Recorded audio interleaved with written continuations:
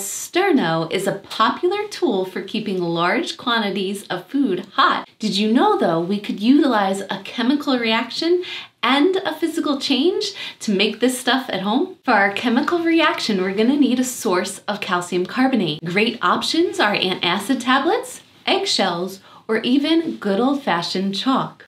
We're going to take that calcium carbonate and react it with acetic acid, which can be found in household vinegar. This is going to produce a substance called calcium acetate, which we can mix with a little bit of alcohol and create the colloidal gel that can be found inside a can of Sterno. We're going to use grain alcohol today.